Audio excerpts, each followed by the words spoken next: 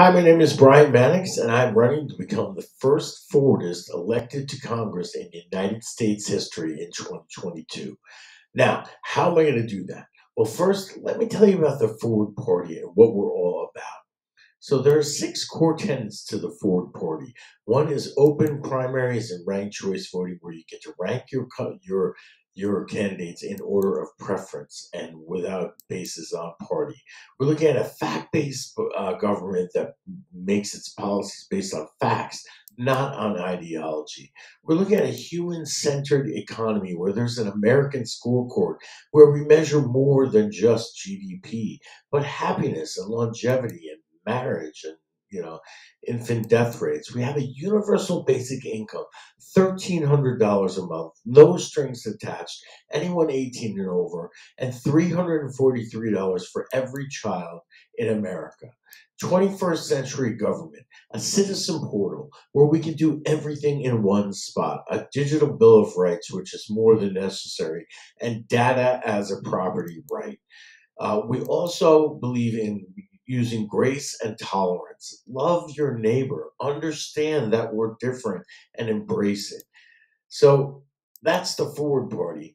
What is Brian Mannix going to do any differently than the two institutional parties have done for the last 40 years? Well, I'm looking to fulfill the needs, the top need of each one of the residents of my district.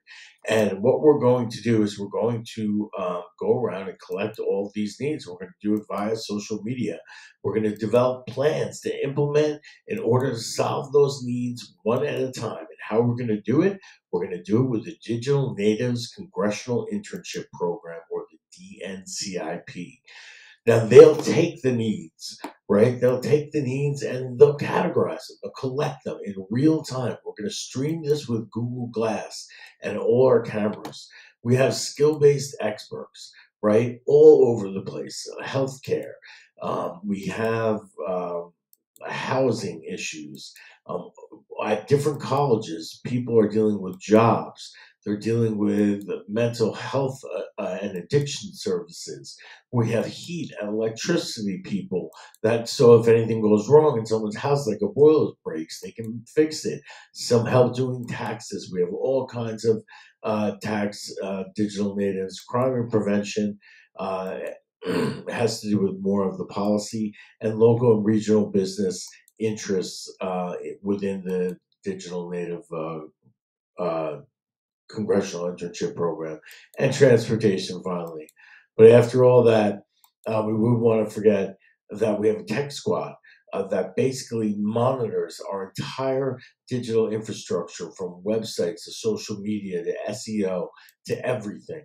We also have digital ambassadors who bring the information from the DNCIP to the press. The press unit sticks around with me for 1 week, and they bring all of the social media infrastructure to the national and local press. We have culture keepers who host a weekly podcast to just have some fun, basically, within the campaign.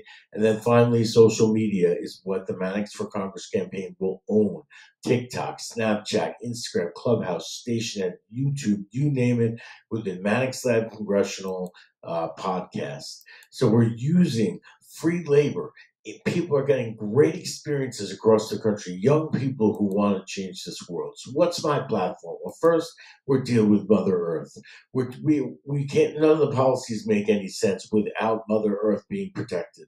So I'm calling for a Manhattan-like project called the Climate Change Carbon Challenge, where we bring a team of experts around the world to figure out how to remove the existing carbon from the atmosphere.